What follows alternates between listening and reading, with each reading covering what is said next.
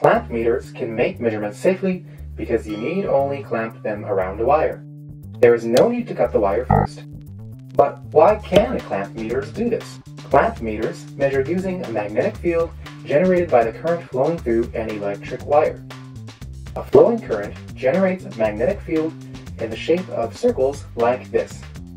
The magnitude of the magnetic field is determined by the amount of flowing current.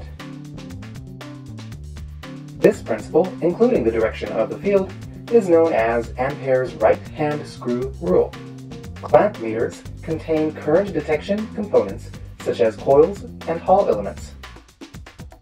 The clamp meter measures the current by capturing the magnitude of the magnetic field with the coils and Hall elements inside the sensor. That's why the clamp meter can measure current safely by using the magnetic field.